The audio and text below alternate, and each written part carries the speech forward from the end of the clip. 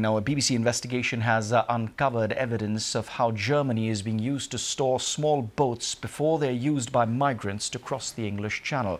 During a meeting that we covertly filmed, two smugglers revealed how boats were being stored in secret warehouses around the city of Essen. Our Berlin correspondent Jessica Parker has more on this.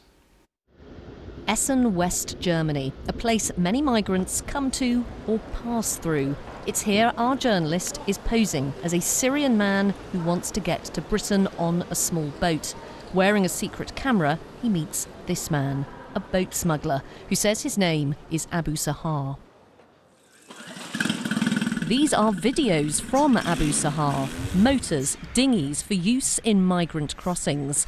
This one, he's suggested, is being stored nearby, somewhere around Essen, ready for the right price. They end up at a cafe. It's becoming clear someone else is coming. Months of groundwork have led up to this moment. Our guy is just a couple of streets away having a meeting with his contact. We've got a tracker on him. We're parked up here. We don't want to get too close. That could compromise things. But we've got to be close enough in case there's a problem and we have to get him out of there.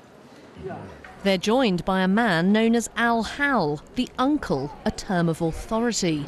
Due to strict German law, we can't record the sound of the meeting. So right after, our journalist describes to me what happened. They tell me the equipment comes from Turkey. They have about 10 warehouses around Essen.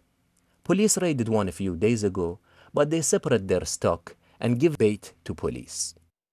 As our investigation shows, smugglers are moving boats from Turkey to West Germany. Britain's national crime agencies confirmed Germany's a central location for storing dinghies later used in channel crossings.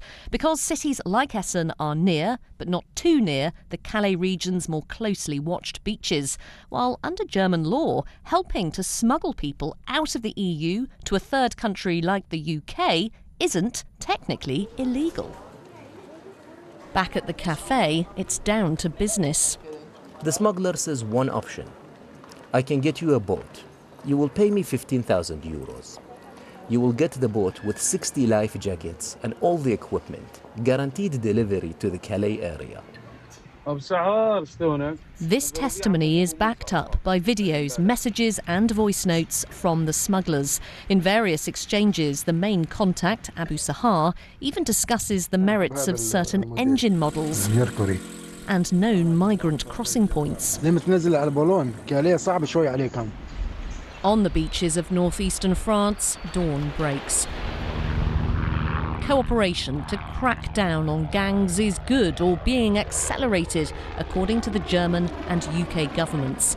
But the remnants of failed, even fatal crossing attempts litter these shores, while, as we've shown, smugglers continue to make big money from this misery.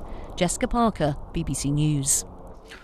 And responding to the BBC investigation in the last hour, the UK Home Secretary Yvette Cooper has made the following comments about smuggler gangs, and I quote, "Well, they have been getting away with it for far too long. That is why, since the election, we have set up the new Border Security Command to work with partners across Europe.